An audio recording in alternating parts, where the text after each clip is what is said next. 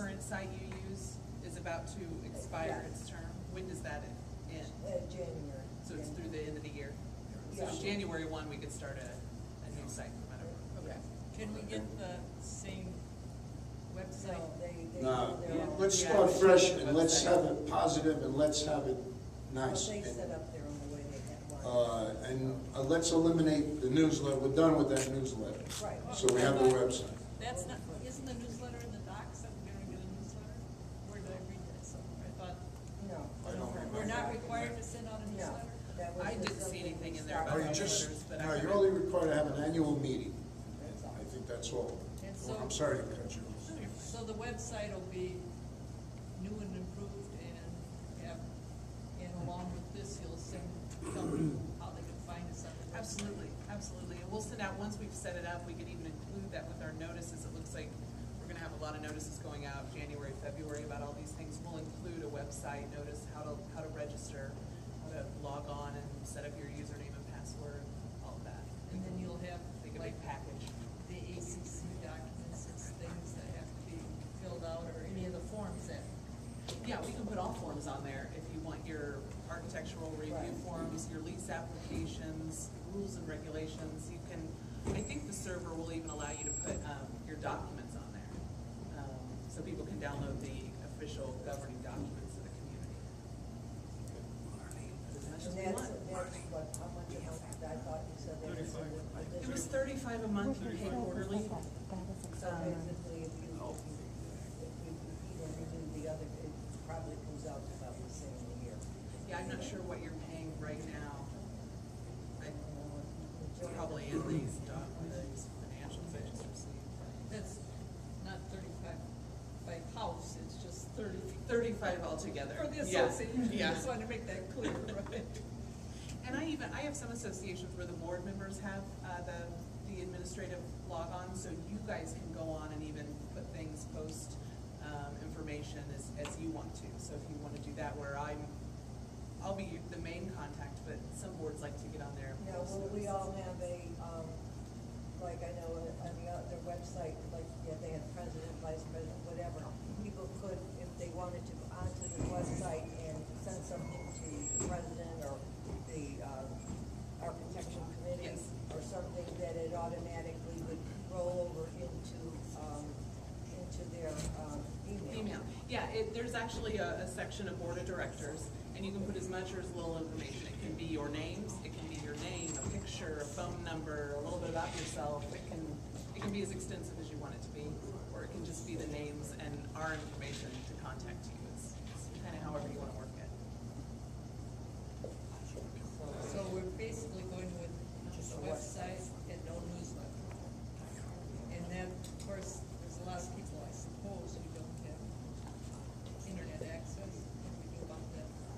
Is there any way that we could at least send out some kind of a newsletter just on a quarterly basis to catch up with what's been going on or something like that? What would the cost of something like that be? That's a question I'll have to ask Chris.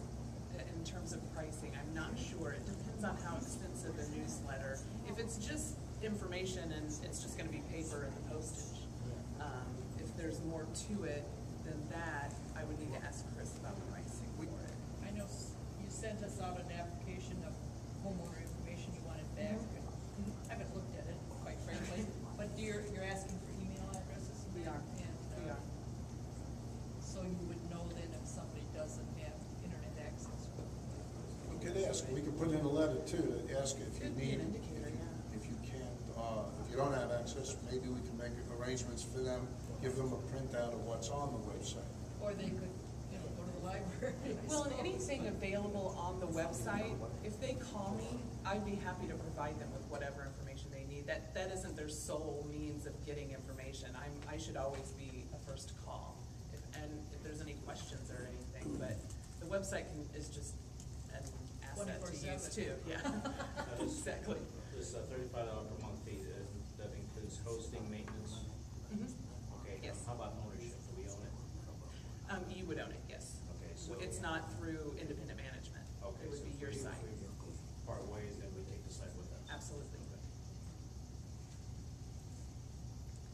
done on that? Do we need to vote on that or anything? Yes, she's Well, shaking her we'll head, vote. yes. No, okay, I'll make a motion that we let independent management do our new website. I'll second it. Okay, all in favor? Yeah. Okay. Good. Now, old business, pending mediation, Road Wait a Act. minute, where are you going? This is on this sheet, right? Old business. Underneath website, you got two more things. G, community mailing. Oh, then, okay, I didn't have that on my printout. Okay, community mailing about garbage container rules. Who, Yeah, that was mine. That was yours. What Yeah, did you mean by that? Brought that to my attention that there's a few owners that are leaving their garbage containers out and their recycle bins. So I just wanted to know if there was a friendly way to go about just notifying everyone in general that, after they pick up the police board, inside, so just immediately start sending out violations. But I'm open to suggestions. Well, they always did that on the newsletter. They put like a little reminder, garbage goes out such and such today, A lot of people It's don't probably best come just home to from work. send them a letter. Right. This one, actually, there's one I passed on my way here, it's still out there, garbage and the. Then you need to have the governance committee send a friendly letter. Okay. Okay, and then you asked about towing procedure over the holidays? Bill, excuse me? Yeah.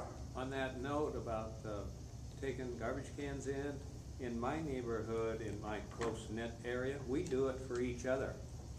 So get friendly, you see it, take it up to their garage door, and maybe the problem will go away. Aren't you the same guy that charges them $125? Come on, Paul's gotta live too. Yeah, maybe I throw that in, I don't know. No, they do it for me, because now and then I'm gone. Okay, are we good on that then? Yes. All right, now you have towing procedure over the holidays.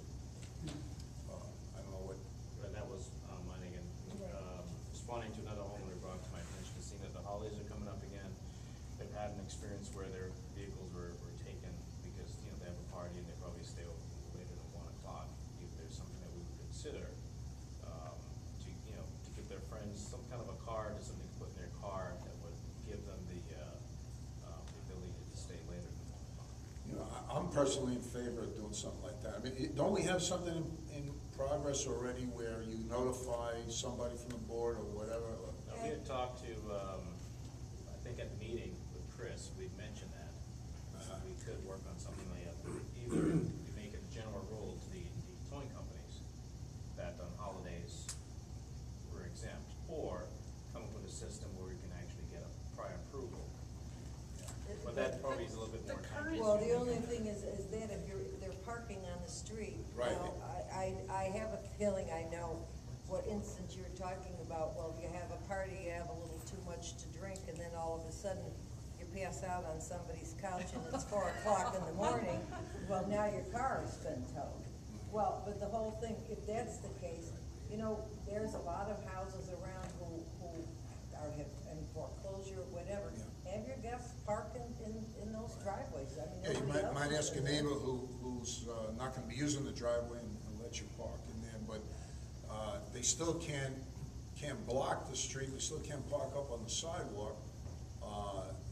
That has to be followed, but certainly we could give some kind of break, mainly if they notify that they're having a Yeah, party. that's for a notification, you can call the management company and Yeah.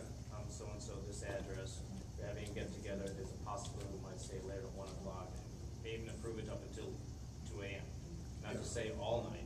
The They don't current come in. contract, if I'm reading this correct, they're only patrolling from 1 to 6 a.m. Do you want to set dates over the holiday that I just call them and say, No leave it towing alone tonight. these nights? Because if we want prior approval, we need to notify the membership that they need to do that. We could save that